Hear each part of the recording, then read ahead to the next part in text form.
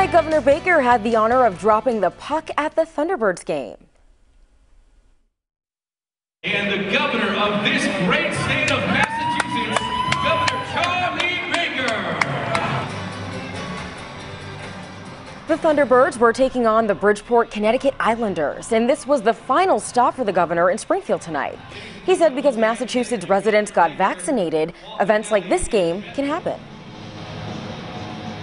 The hockey team's playing in front of fans. The Bright Nights is open, and there are so many other places and spaces where people are able to gather and gather safely.